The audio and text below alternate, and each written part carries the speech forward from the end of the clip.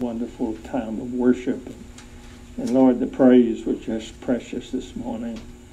And Lord, we thank you for the blessings that's ours to be able to gather with others and worship you and praise you. And Lord, what a strong word from our pastor this morning. And Father, I pray it'll speak to our hearts today. So Father, as we open your word now to study, I pray that our hearts and minds are open and that our spirit is willing and our heart is already yes to whatever you have to say to us today.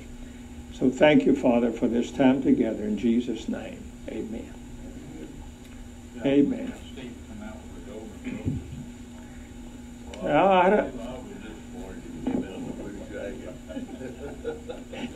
You thought he'd come out with a gold robe on or something? All right. We're going to be in Ephesians today. And Ephesians is written really in two parts. Chapters 1 through 4 deal with what I'll call doctrinal issues.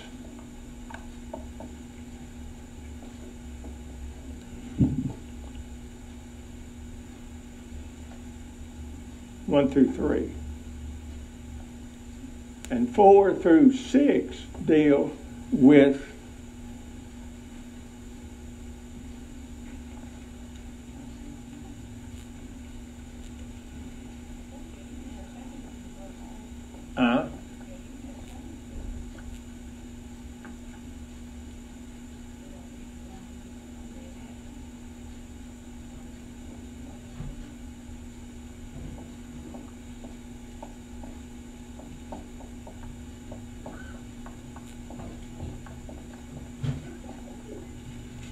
Did I put the wrong reference in the email?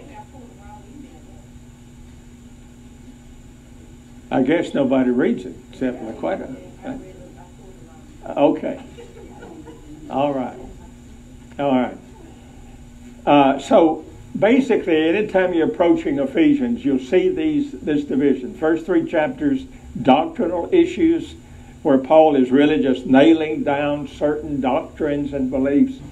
And then he begins to make practical application of these doctrinal truths.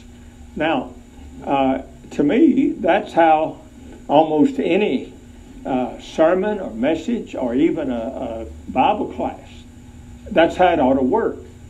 We ought to be able to nail down some basic principles, but then if we don't make any application of those, we may have learn something, but if we can't apply the principles and the precepts of the Word of God, then oftentimes our endeavors are just that. They're just something we do rather than something that really impacts our life.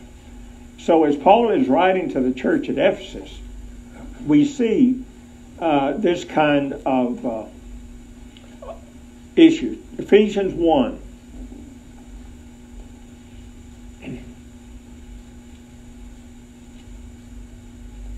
I'm almost there. Okay. Here I am.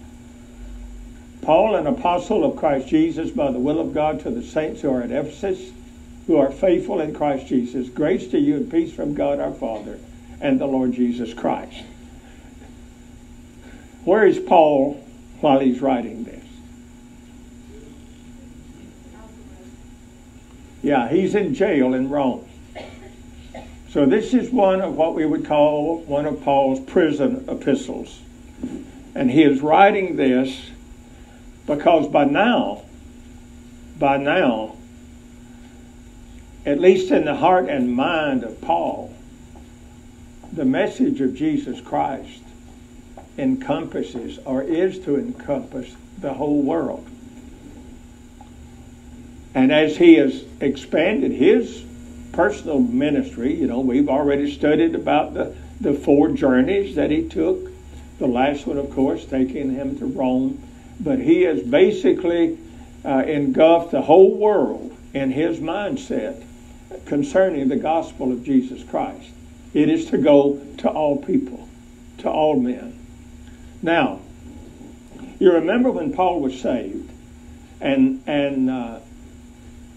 God called him. What his call was to just take the gospel and to share the gospel. And so who did he go to first? Everywhere he went. And I heard this morning, everywhere Paul went, he visited two places, a synagogue and a jail. So who were the first ones Paul would always go to wherever he went? The Jews. Okay? Now he loved the Jews, right? He was a Jew. And he loved the Jews. He even said on one occasion, I'd be willing to give up my salvation if it would mean that all of Israel could be saved or would be saved. He loved Israel and the Jews that much. So they, even in our last lesson, we studied where there were some that were beginning, the Jews. He went to the Jews. They were arguing with Paul. They were hard-hearted. So Paul said, I'm going where? Who am I going to now? The Gentile world. And most of the time when you see the word Gentile, it is the heathen world he's talking about. The unbelieving world. And he uses that reference many times. Now, we will find later as we go on down through this part of this, that when Paul talks about the Gentiles and the condition of the Gentiles, a lot of these people in Ephesus were Gentiles. They weren't Jews, but they were believers. So he will use the reference Gentiles often simply to talk about the unsaved world, the unsaved people. The ones that maybe he would have called the heathen people, the unbelieving people. And that was Paul's heart, was to take the gospel to the Jews first, then to the Gentile. Now, Paul faced three different groups. Brother Steve mentioned a couple of them in his message this morning. Of course, the Jews opposed him with their traditions and their religious practices. The Greeks opposed him. And Paul, if you read his account in Acts where he went to Athens, there was a particular kind of belief called Gnosticism. And that's where the Greeks were. It was all about knowledge. It was all about knowledge. And so as Paul delivered the gospel, they rejected it because to them it was just another idea. Even in Acts it says, they said, we want to hear more about this later. Because they had the desire to hear some new thing. So among the philosophers and the Stoics in Athens, Paul encountered Gnosticism, directly opposed to the gospel of Jesus Christ. Gnosticism is a religion of works, a religion of study, a religion of knowledge, has nothing to do with grace. So he was opposed by them. And of course then the Judaizers, you remember he had a hard time with them.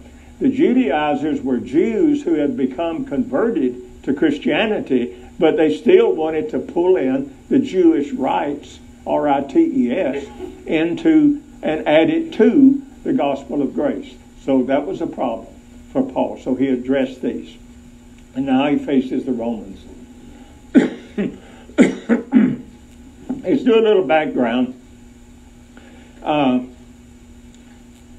We don't necessarily have to turn there. We'll turn to Acts chapter 20, and we'll come back to Ephesians in just a moment. Acts chapter 20.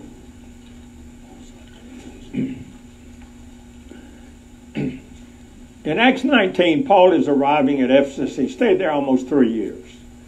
He stayed over 2 years and almost 3 years when he got to Ephesus. As was his custom, he began teaching in the synagogues. But after being maligned, you remember we studied this, we read about this, where he left the synagogue and he began to call people together down at the school of Tyrannus, or the hall of Tyrannus. You remember we talked about that, and we studied about that. And so it was also in Ephesus that he met great opposition, you remember, from the silversmiths, who made images of the goddess Artemis, or Diana as it's called in different places, and he caused a riot there. But in Acts 20, starting in verse 17, and from Miletus he sent to Ephesus and called to him the elders of the church. Now remember this, Paul has called the elders of the church to come and meet with him, and all the way down then to verse 38. He's giving them instructions. These are the elders, the pastors, the shepherds from the church of Ephesus. Paul is in Miletus. He calls the elders of the church at Ephesus to come to him, and he begins to share with him. Look at part of what he says. Verse 29, I know that after my departure, savage wolves will come in among you, not sparing the flock. And from among your own selves men will arise, speaking perverse things, to draw away the disciples after them. Therefore, be on the alert, remembering that night and day, for a period of 3 years, I did not cease to admonish each of you with tears. So he talks about to these elders that are going back to Ephesus. He instructs them and encourages them and warns them about what's going to take place. Now, let's go back to Ephesus. Ephesians, rather. Ephesians 1. Now, in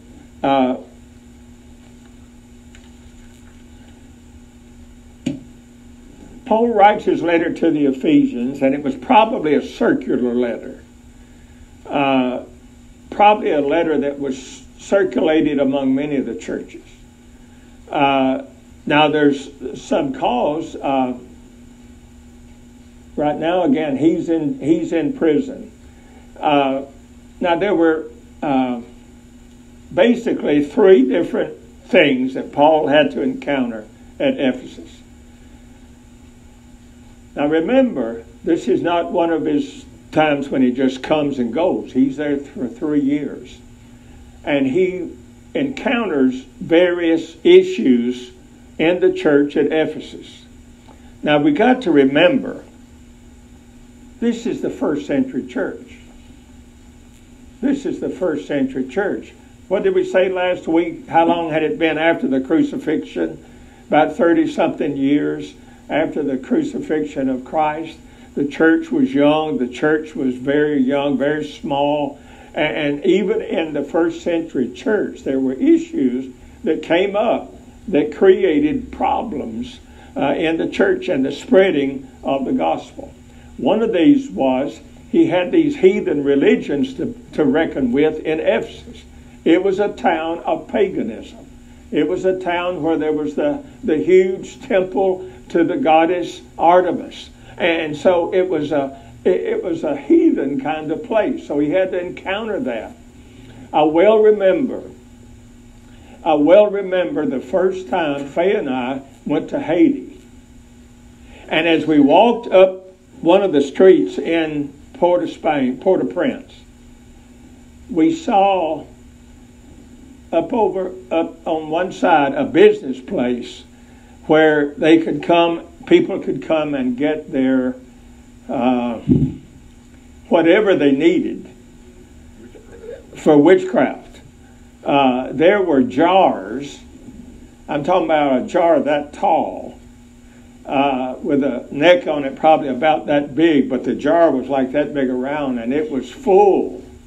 It was full of some kind of liquid. I guess it was formaldehyde. I don't know what else it could be. And inside were scorpions and frogs and chicken heads and chicken feet and all kinds of things that they would use in their rituals. And you're talking about spiritual oppression.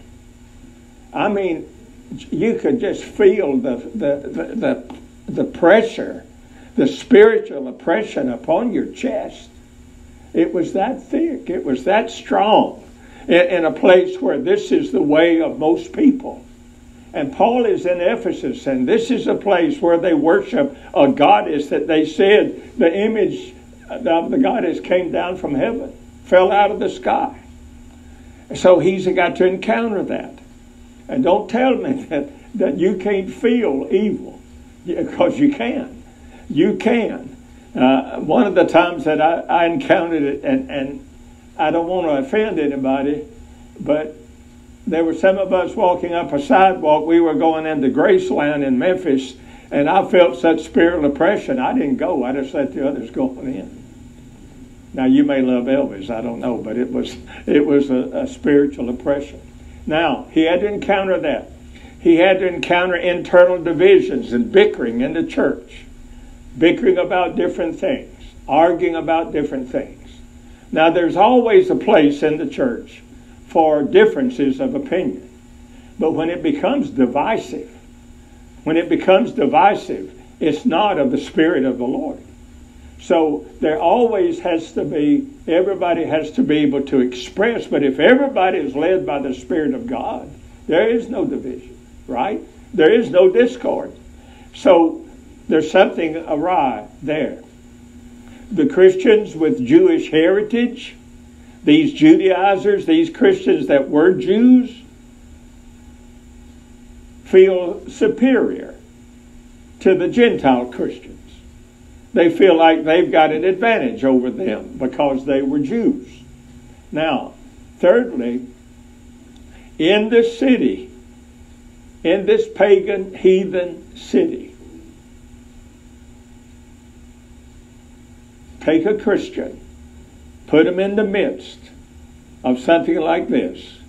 Don't you know it was a strong temptation to them to be lured back into the world and to the practices of the ungodly people in Ephesus. So therefore, these first century churches, these first century Christians had a choice. They could do like a lot of people do. They could try to stand with a foot in both worlds, serving the Lord, yet living like the world. You know anybody like that? One foot in Jesus, the other foot in the world. And by the way, that's impossible because nobody can stretch that far. Nobody can stretch that far. But that was one of their options, because here these Christians are, a little tiny conclave of people in the midst of all of this heathenism, in the midst of all of this ungodliness.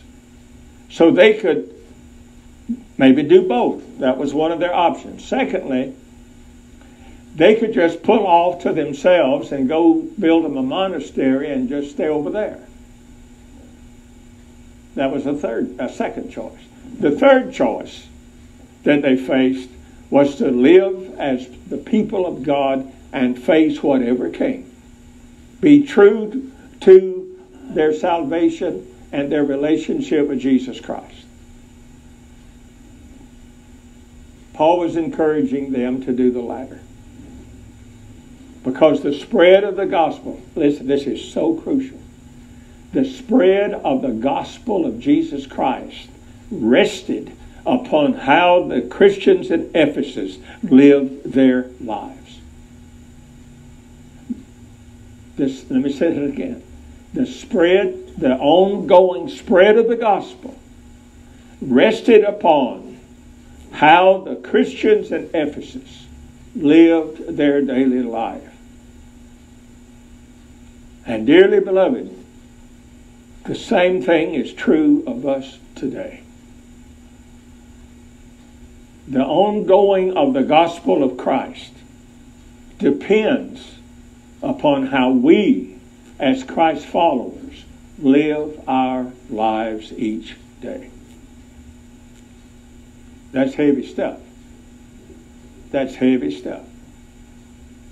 A lot going with it. Brother Steve talked about having a gift and then the responsibilities that come with that. Well, the gift, of course, is our salvation in Jesus.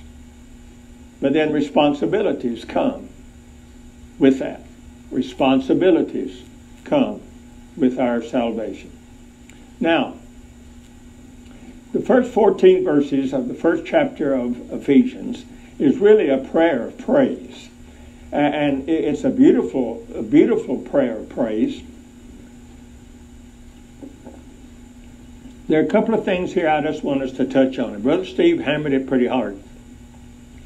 Let me read. And I'm reading out of the New American Standard, and this is not the New American. It's not the New American Standard version. It still has the these and the thous in it. This old Bible. I think it goes back about 1970, somewhere along there. Verse 3, Blessed be the God and Father of our Lord Jesus Christ, who has blessed us with every spiritual blessing in the heavenly places in Christ Jesus, just as he chose us in him before the foundation of the world, that we should be holy and blameless before him. In love he predestined us to adoption as sons through Jesus Christ himself, according to the kind intention of his will. Now you move on down, verse 9. He made known to us the mystery of his will according to his kind intention, which he purposed in him, with a view to an administration suitable to the fullness of the times, that is, the summing up of all things in Christ, things in the heavens and things upon the earth, in whom also we have obtained an inheritance, having been predestined according to his purpose, who works all things after the counsel of his will. Now, one of the gravest issues that the church faces today, and when I say the church, I'm talking about the Southern Baptist denomination, is the issue of Calvinism. Now,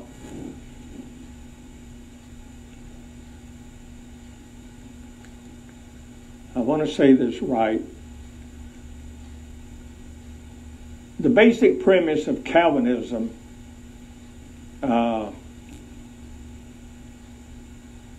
is that God predetermined everything that was going to be beforehand. Now, there's a difference in predestination and what we'll want to call foreknowledge.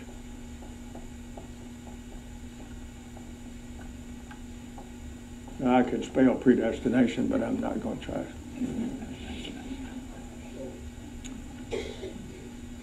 There's from the very beginning, did God know who would ever be saved?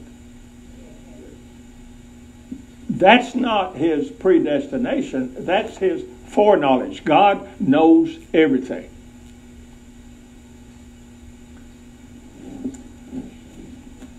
Now, the Calvinist would say, and he would use this limited atonement.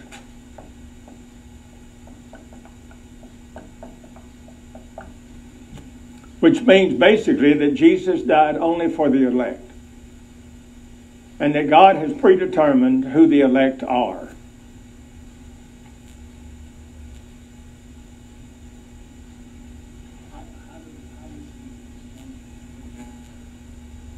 How does what?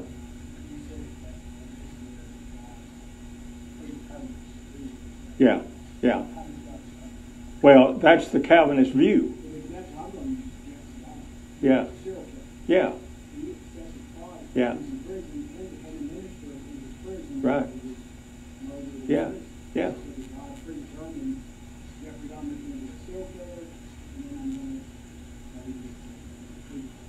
To me, God said, whosoever will call on the name of the Lord will be saved. And if that was in prison after being a serial killer, praise the Lord. You know, that it's not God's will that any should perish. Whosoever shall believe in him shall not perish but have everlasting life. You know. Exactly. If God knows everything, God has foreknowledge. But he did not beforehand predetermine, predestined who would be saved. Look at these words again. Verse 5. He predestined, which means he originally intended. It's been the predetermined will of God for us to experience adoptions as sons through Jesus Christ to himself. God is always predetermined, predestined, that we would become his children through his Son, Jesus Christ. But look at that latter phrase in verse 5. According to the kind intention of his will. What is the will of God? It is not the will of God that any should perish, but that all should come to repentance. And in case you never heard me say it before, there are no contradictions in the Word of God. So if that be true, predestination, as far as the Calvinist is concerned, those two things cannot coexist. Now, down in verse 11, we have obtained an inheritance, having been predestined according to his purpose. Whose purpose? God's purpose. We have been predetermined, predestined, according to his purpose, to work all things after the counsel of his will. He is predetermined that all should live according to his will. When Jesus was asked by the disciples for him to teach them how to pray, the last part of that prayer says, Jesus said, this is how you ought to pray. May thy will be done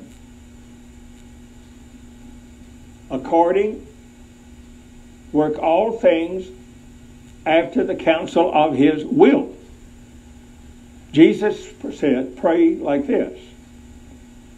May your will be done on earth as it is in heaven. You see, the will of God is unrestricted, unfettered in any kind of way in heaven. God's will is perfectly done in heaven. And Jesus said, as you pray, pray this. Pray like this. Father, may your will in heaven be done on earth. You imagine a world where the will of God is unfettered and unhindered? You're talking about the millennium, Harold.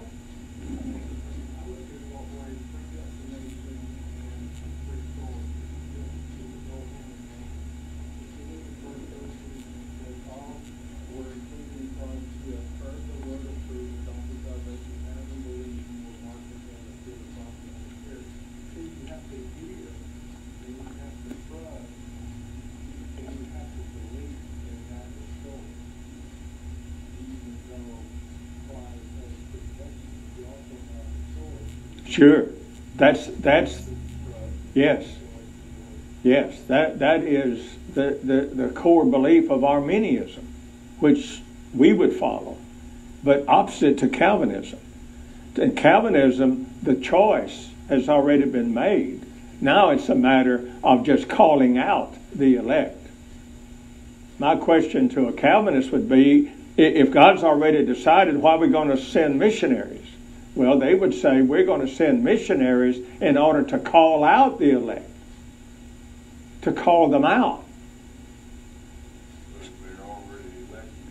They don't need calling out. Well, that's where the work of the church comes in. If they're already determined and you call them out, then that's the church. And that's the body that's going to continue to spread and call out others of the elect. That's the job of the church in the hyper-Calvinist views. Now, we're chasing a rabbit right here, and we're going to run him right in the hole. and just move on. The thing that Paul is trying to determine here, and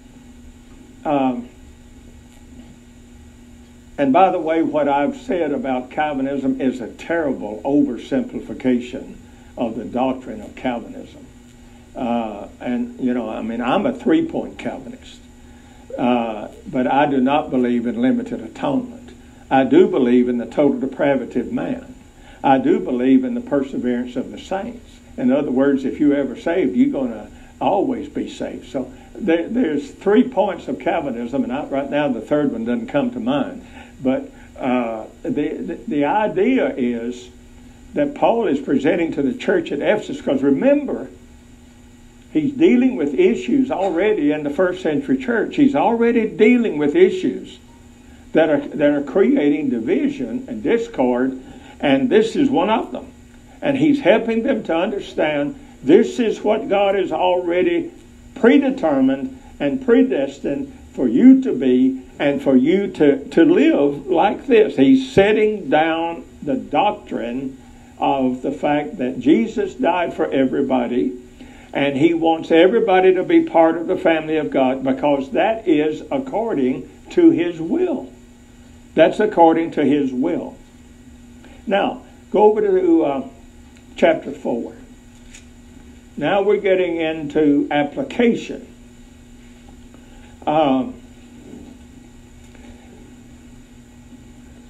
What'd you think when Brother Steve come out there with that old ragged coat on? Huh? We knew what? Well, yeah.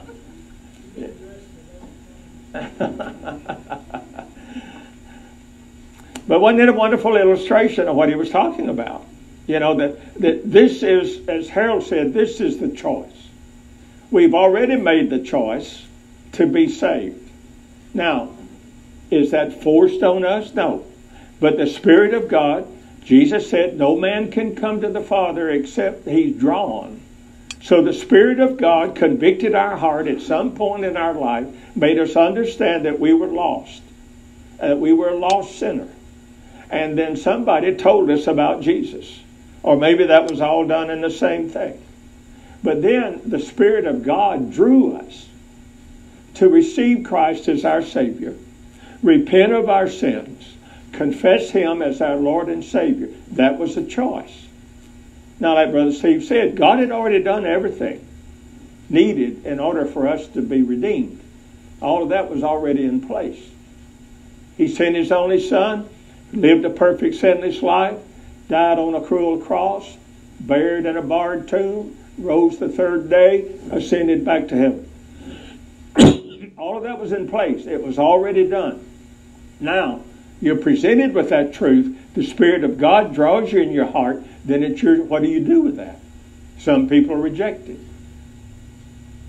Some people reject it many times as the Spirit draws them. But somewhere, probably for you, at some point along the way, you said, yes. Yes, I want to be saved. I believe. I confess. Yes, I am a sinner. I confess and I repent, which means I go the opposite direction. And we call on the name of the Lord. And the word says, whosoever will call on the name of the Lord will be saved. There's nothing added to that. That's a choice. We make the choice. Then comes, how do we live after that? What difference does that make in our life?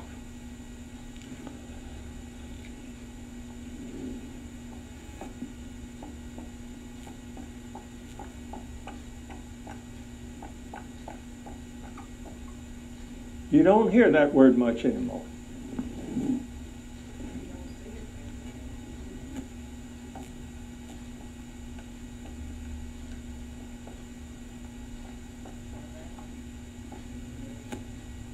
Now we may see that second one and say, "Oh, he's a character," you know. But what about character? What about integrity as the people of God?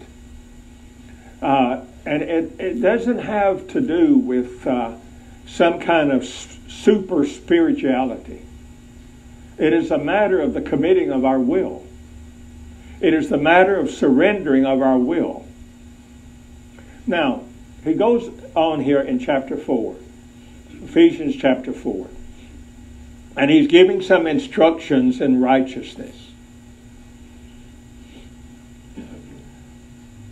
I entreat you to walk in a manner worthy of the calling from which you have been called, with all humility, gentleness.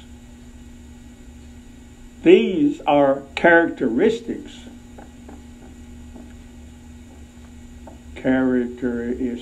That's close. These are characteristics of one who has been born again. Now, he's also saying these are the characteristics of those within the body of Christ. Not only individually are these things to be true, but collectively these are to be true. Humility, gentleness, patience, showing forbearance to one another in love, being diligent to preserve the unity of the Spirit in the bond of peace. Unity. One body, one Spirit, just as also you were called in one hope of your calling. One Lord, one faith, one baptism.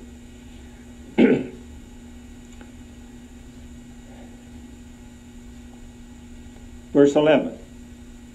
He gave some as apostles, some as prophets, some as evangelists, some as pastors and teachers. Some people put just a slash in between those. It's the same thing, a pastor, teacher. Now look at what the pastors and the evangelists and these others are for. What are they supposed to do in the church? Equip the saints. Equip for the equipping of the saints. For what? For works of service. To equip the saints for acts or works of service. To the building up of the body of Christ. So you see the administration of the church, how it's supposed to be. Now that does not mean that the pastor, teacher, or the evangelist are not supposed to do works of service. Doesn't mean that we're exempt from sharing Jesus with others or exempt from anything that anybody else would be required to do. But the main work of the pastor teacher is the equipping of the saints. Equipping them so that they can do service in the kingdom. God gave to the church. Paul is sort of describing his own, or making known his own, what am I trying to say? His job description. This is his job description. Now, I've been a pastor since 1963. And I've encountered a lot, not so much verbally, but by attitude, that's what we hired you to do. That's what we hired you to do. You go knock on the doors in the community. You go win the lost. You go visit the sick. You go. That's what we hired you to do. The only thing any church ever called me to do was to equip the saints for the works of ministry and to try to create unity.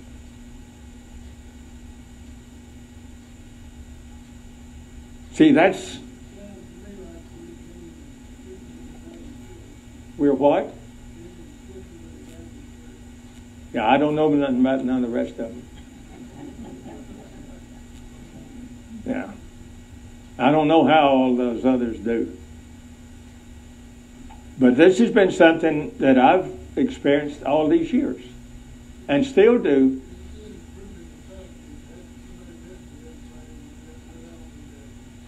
That's right. That's right. But some of them got messed with, and then now there's something else beside Baptist. I think that's what Mr. Holman's point is. You must realize, Roger, there are some in here who are not Baptists. You can't, they can't help it. All right. That went down a hole too, so let's move on. For the equipping of the saints, verse 12, for the work of service to the building up of the body of Christ, until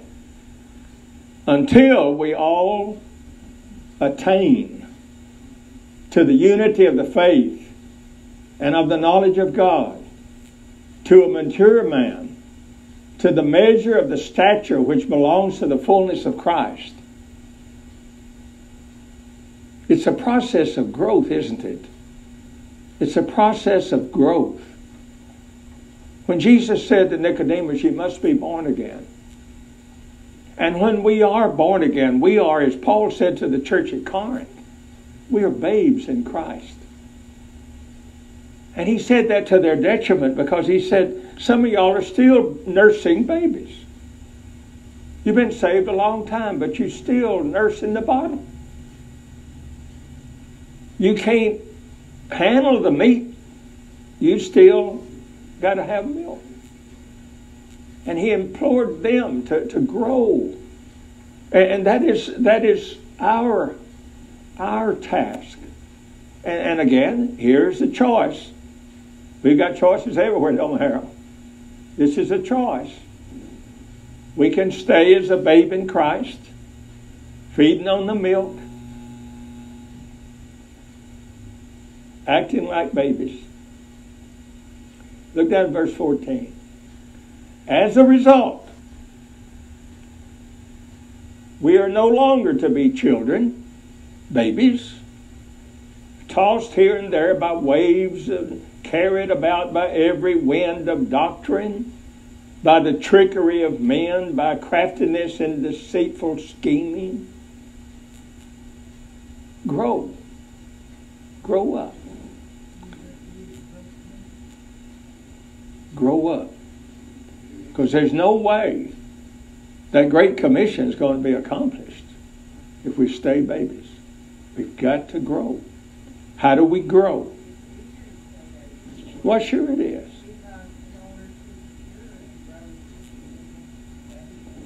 That's right. He says, until, verse 13, until we all attain to the unity of the faith and of the knowledge of the Son of God. Knowledge. Where does knowledge come from? It comes from studying. It comes from the Word of God. This is God's Word. This is breathed by the Holy Spirit of God. And how often have I said, and I experienced this, and I just say it this way because that's how it is in my life. It's like it's in layers.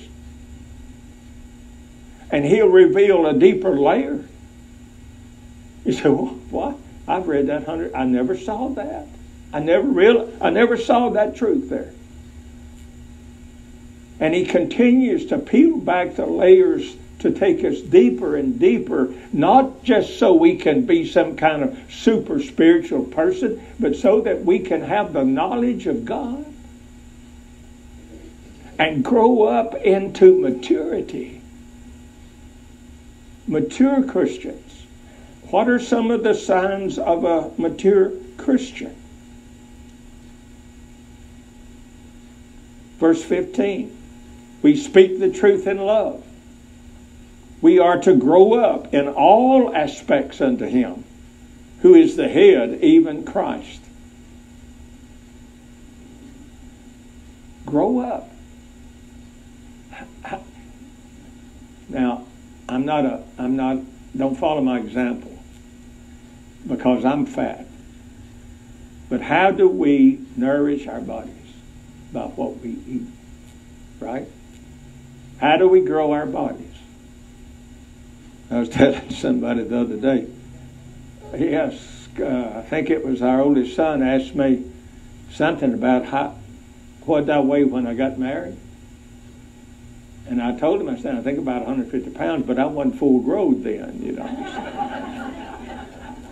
But now I'll be full grown, you know. But isn't that we grow by what we feed on. And the same principle is absolutely true in the spiritual life. We grow by what we feed on. What do we feed on? If ooey gooey, that's right. I love that.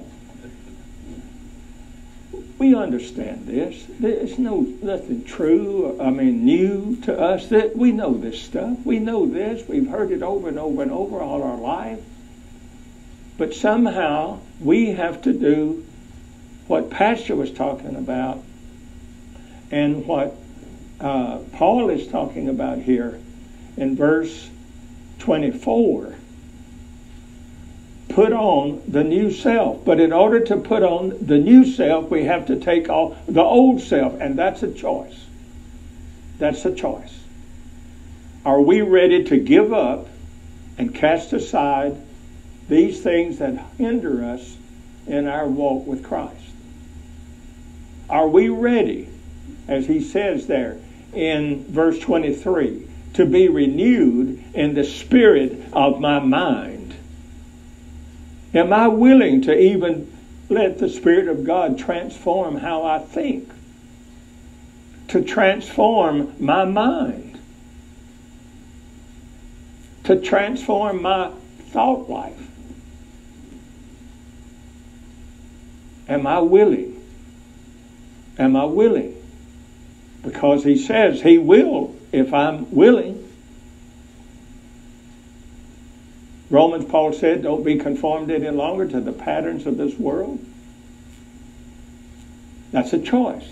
Do not any longer be conformed to the patterns of this world, but be transformed, there's the choice, by the renewing of your mind.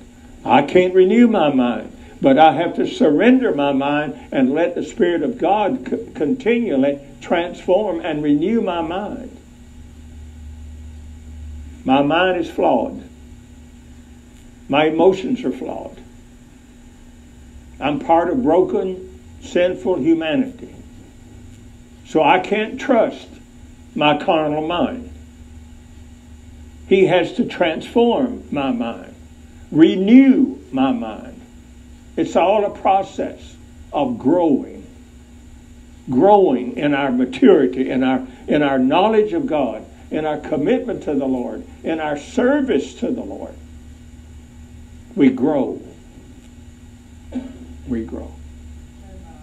I can see why it's so hard for non-believers to accept the Lord, because the message is you're going to have to change everything about yourself. You're going to have to stop doing this and doing that. You got to go to the church. You got to pray and all this.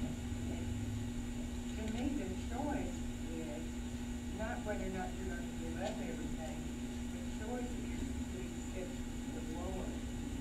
And because the Lord, the Holy Spirit, changes you. It does the work for you. Yeah.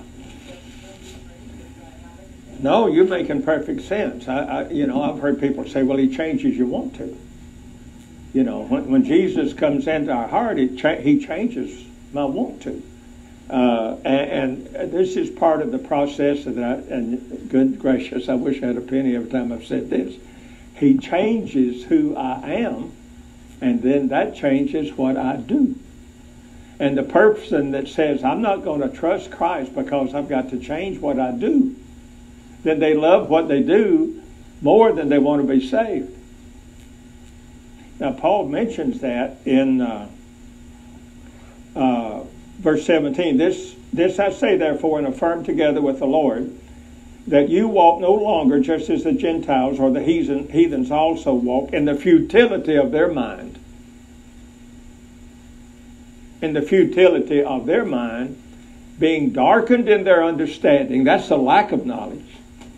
Being darkened in their understanding, excluded from the life of God because of the ignorance that is in them, because of the hardness of their heart. And they, having become callous, having given themselves over to sensuality, there's a choice. They've given themselves over to sin.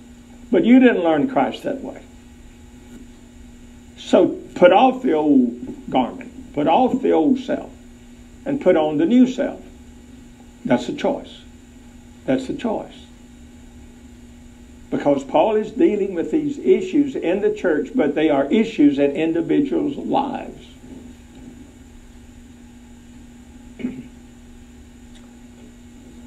Change as you want to. Yeah. All right, I got just a minute. Let's go to Titus for just a minute. Titus chapter 1. Thank you, Suzanne, for this. And again, any of y'all that want to be on the email list and are not, give me your email address. And I'll make sure you get it, or try to make sure you get it. Now, in Titus, again, he's laying down basic doctrinal truths, which is always Paul's way. To Titus, verse 4. My true child in a common faith, grace and peace from God the Father and Christ Jesus our Savior. For this reason I left you in Crete, that you might set in order what remains and appoint elders in every city as I directed you. You remember, he's done this. He's done this everywhere he's been. He has put in certain leadership called of God. Namely, if any man be above reproach, the husband of one wife, having children who believe, not accused of dissipation or rebellion. For the overseer,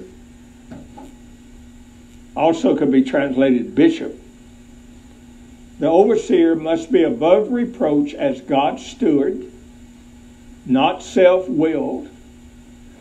Now,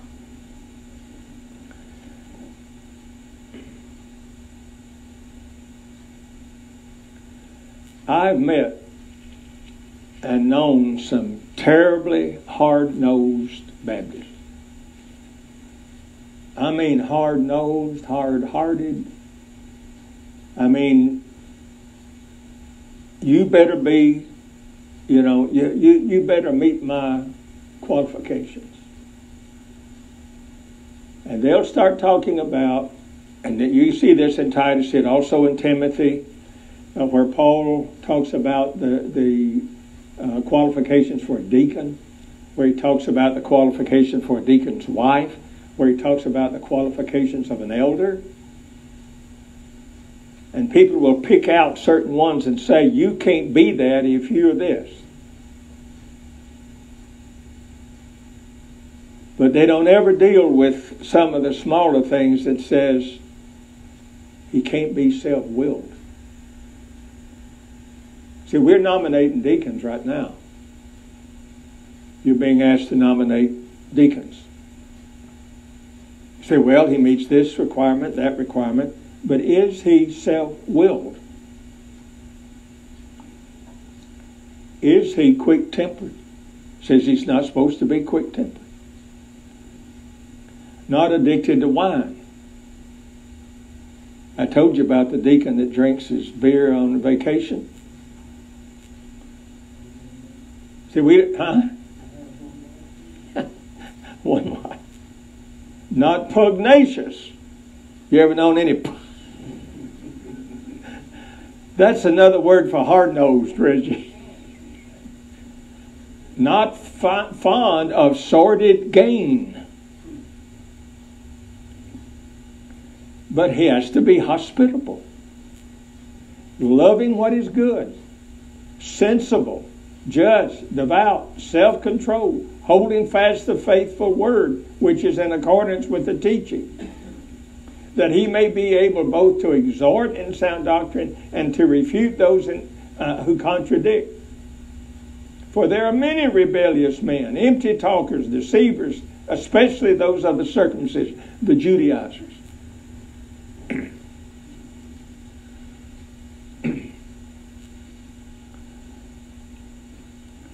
But as for you, chapter 2, verse 1. But as for you, Titus, speak the things which are fitting for sound doctrine. Older men are to be temperate. We got any of them in here? Maybe not. Older men are to be temperate, dignified, sensible, sensible,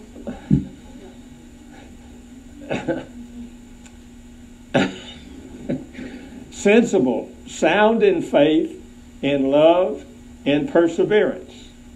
Older women.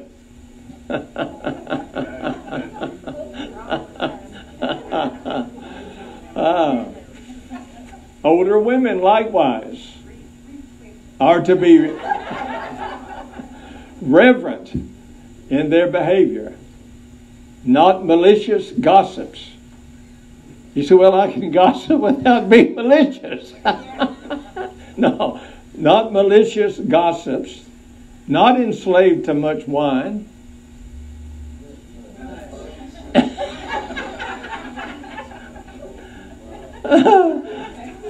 Margarita every now and then is okay, I guess.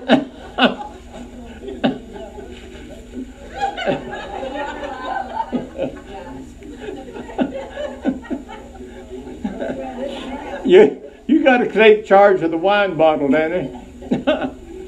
In order, now this is why they need to be this. In order that they may encourage the young women to love their husbands, to love their children, to be sensible, pure, workers at home, kind, being subject to their own husbands, that the word of God may not be dishonored. Likewise, urge the young men to be sensible in all things. Show yourself to be an example of good deeds, with purity in doctrine, dignified, sound in speech, which is above reproach, in order that the opponent, the enemy, may be put to shame, having nothing bad to say about us. Sound doctrine, living with integrity and character, following the Lord Jesus Christ, growing in our faith, growing in our knowledge.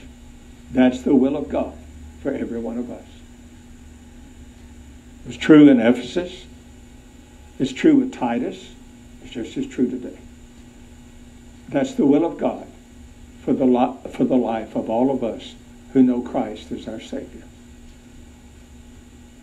That's a choice. To take off, set aside the old self, put on the new self that honors and glorifies Him. Let's pray. Father, thank you for today. Thank you for this time together in your word.